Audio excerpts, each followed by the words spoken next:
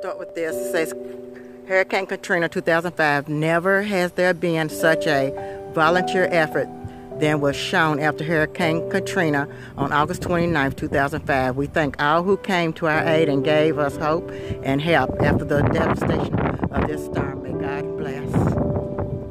Then we have another one sign over here.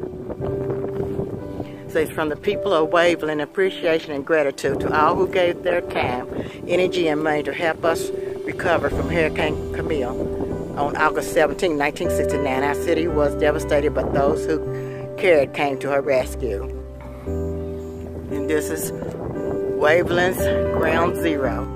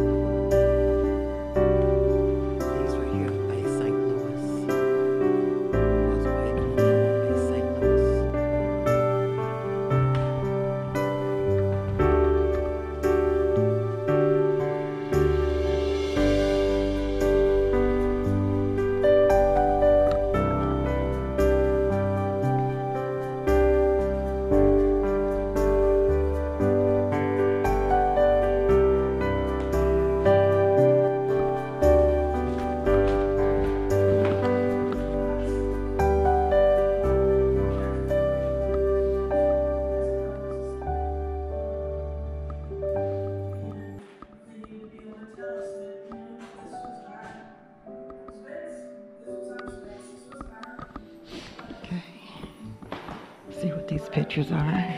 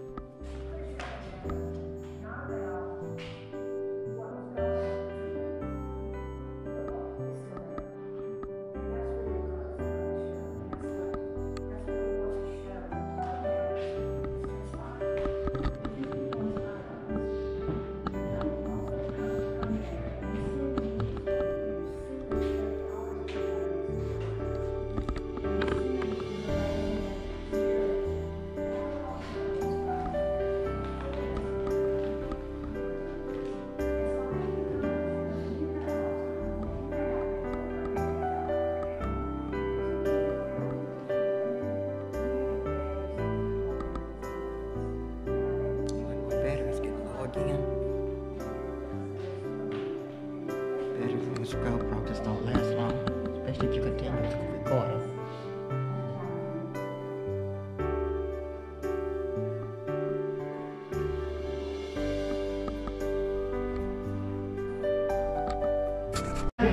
Okay, this says Friday, August 26th in the early afternoon, the National Hurricane Center officially shifts the possible track of Katrina from the Florida Panhandle to the Mississippi, Louisiana coast. The storm strengthens in the warm waters of the Gulf of Mexico following the declaration of a state of emergency. Federal troops are deployed to coordinate operations with the Federal Emergency Management. Photos by NASA. And on Saturday, August 27th, Hurricane Katrina reaches Category 3 intensity. The storm tracks continue to show a potential Mississippi landfall. People begin boarding up houses and public buildings. Essential employees are called into work preparing for the storm. County workers begin filling sandbags and loading them into the cars. Truckloads of sand and empty bags are stationed at public facilities for all people to fill their homes.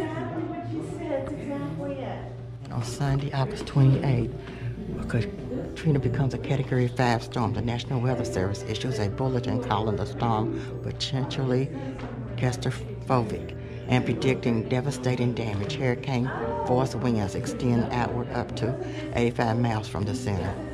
Families pack their belongings and clothes for a evacuation of a few days. People are told to bring their important personal possessions, birth certificates, passports, and other documents, bank statements, utility bills, valuables. Cars are packed to the hilt. See, hotels are completely sold out just north of the Interstate 10 to Jackson and beyond. People with pets face a dilemma as many hotels do not accept pets or require large cleaning deposits. A few shelters are open for people with nowhere else to go. This is Hurricane Katrina, 28 August 2005.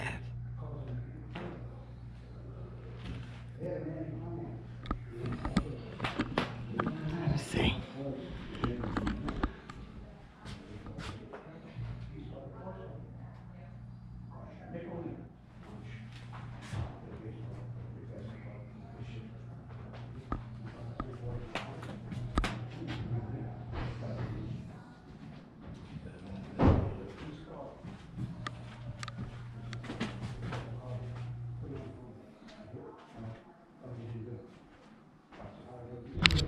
Okay, and here's Monday, August 29th. Hurricane makes its second landfall toward the north at 15 miles per hour. Hurricane force winds extend outward up to 230 miles from the center.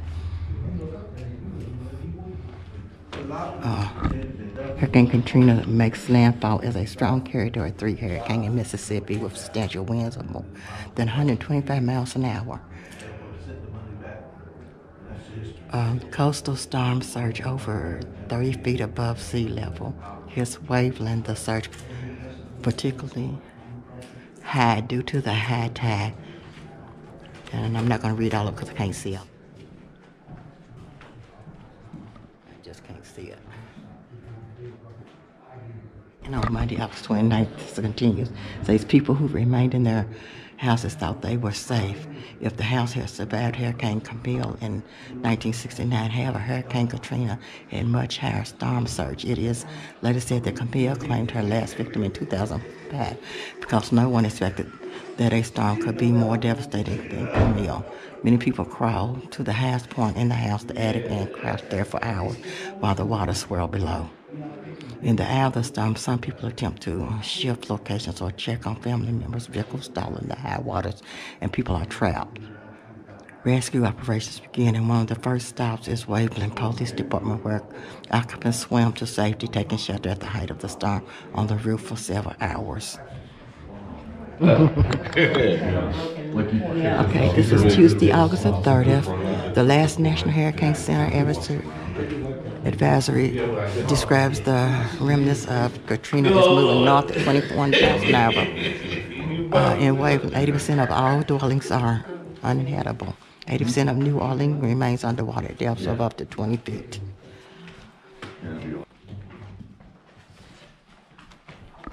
Then on Wednesday, August 31st, the National Guard and the U.S. Army of Engineers begin clearing debris from the streets so that the emergency services can get through. There are no supplies of water, ice, and food in Hancock County, and very limited supplies elsewhere on the coast.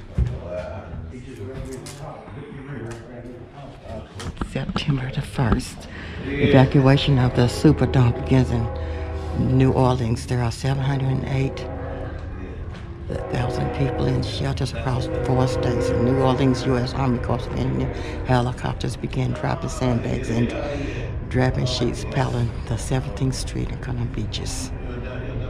Fuel supplies trickle in, but gas line is reserved for official business only. Doesn't matter since there are very few working vehicles. People get around on foot or on bicycle if they can. If they can't get them rolling. The hurricane has disrupted 95% of the daily Gulf Coast of Mexico. In the school I went to, they turned it into all male. I guess it's the town grew. And they sent the girls somewhere else. This says after food tents are set up in the parks and parking lots. Steps by volunteers serving food donated by churches, nonprofits, communities, and individuals across the country. They serve everyone from cleanup workers to bank presidents. Along with the food, they provide words of encouragement, a place to connect with neighbors, entertainment, and supplies.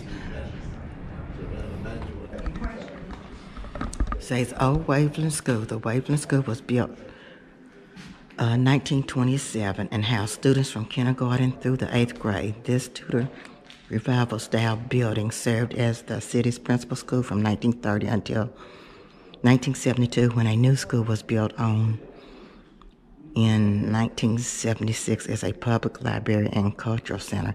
The school, which was heavily damaged by Hurricane Katrina in 2005, is the only Waveland historic building to survive and reopened in 2009 as a community center.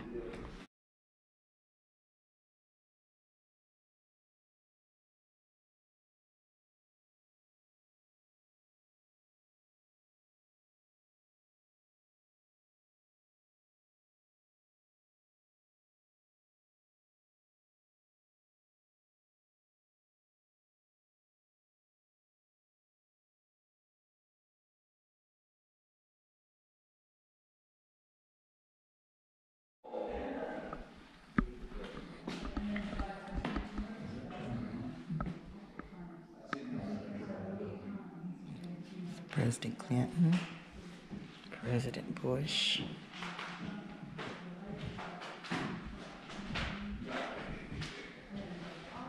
It's saying thousands came to help. First responders, the military, church groups, and volunteers from all over the country came to help.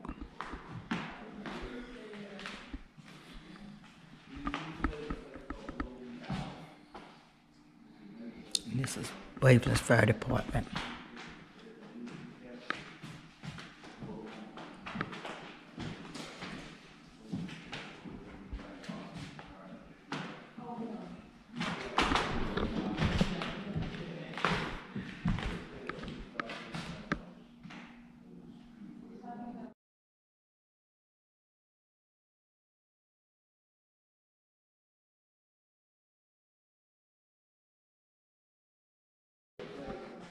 Says the city of Waveland was devastated by Hurricane Katrina. Buildings that had survived generations was leveled. Those that were not leveled was flooded. 95% of the city's buildings were impacted. You are standing in the only public building remaining, the old Waveland School, Civic, and Cultural Center.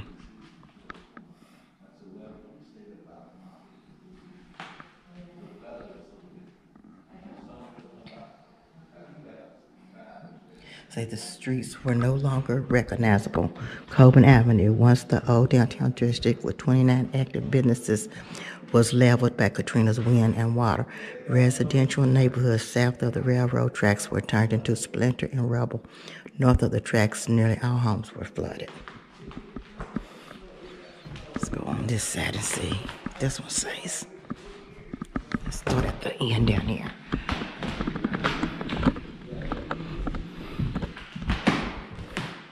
Carousel assembled by Fire Chief Mike Smith and the Waveland Fire Department.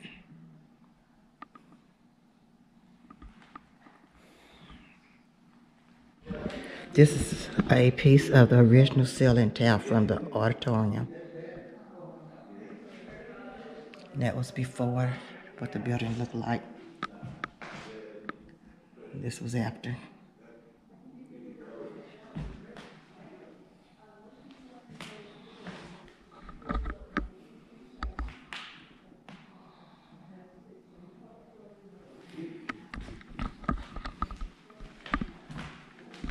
And here was the businesses that was on Coleman Avenue. So how could you be to see the names? And that was Waveland's Fire Department.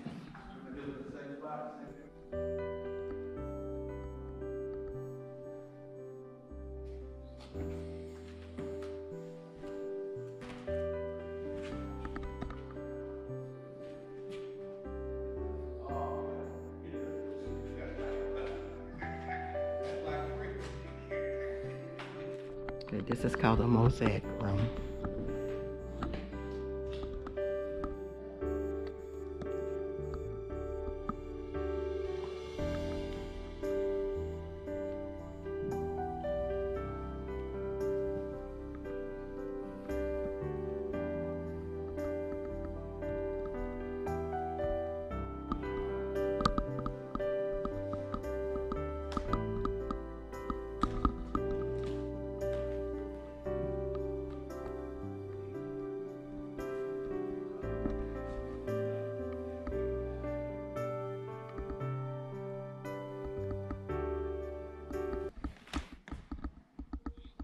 was railroad tracks.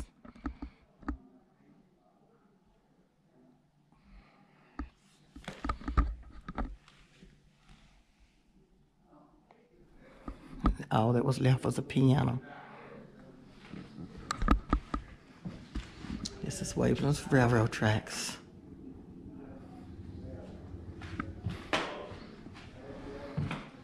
And this is Bay St. Louis Beach Boulevard. This was a business and home.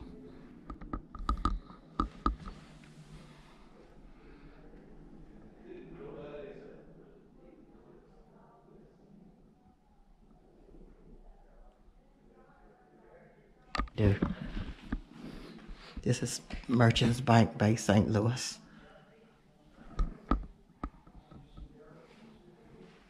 You can see the water is down here by the beach.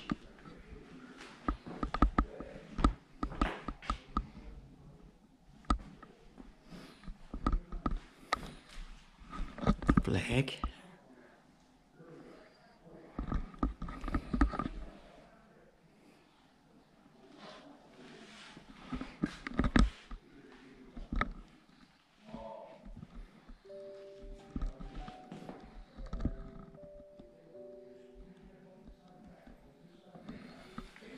Before and after pictures.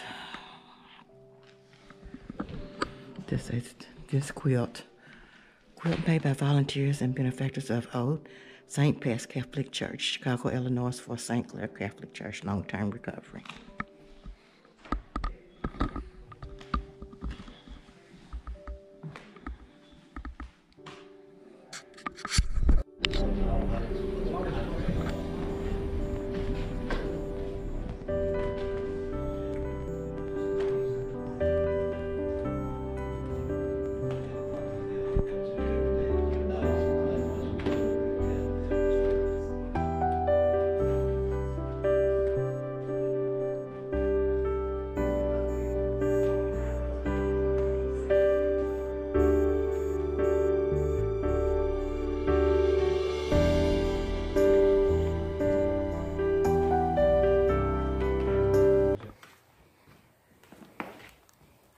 So the quilts that are displayed in the museum were made by this lady right here, Sabine Wells, and she was a master quilter. And when she came back to find her place, not much was left. She collected fabrics that were hers and other people's and clothing, and she made all of these quilts that are displayed in the museum in 18 months. And my personal opinion is it was her therapy session. But there's a story about each quilt. So each quilt represented something to her. Like, for example, the quilt with the hearts on it that are kind of broken up there in the corner. Okay. That showed the broken hearts of the people that came back and had lost all their things. Okay. Is that good? Mm-hmm. Thank you. During the late 70s, so hot was hot. Oh, yeah. That we go out that way. Just a little bit cooler. These two quilts are constructed from shirts donated by our volunteers. They represent all ages, vacation, and faiths. Without our volunteers, this city could not have recovered. We thank them with this permanent installment.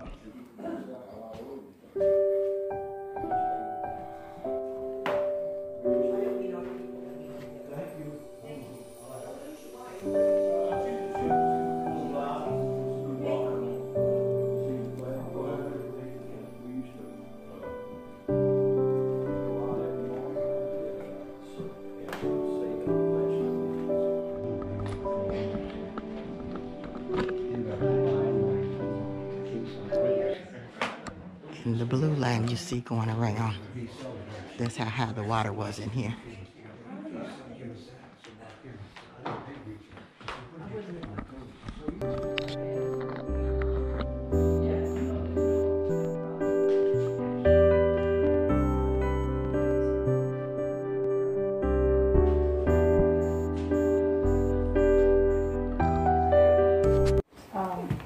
If there was anything going tells on. me it's like Katrina. What's your YouTube?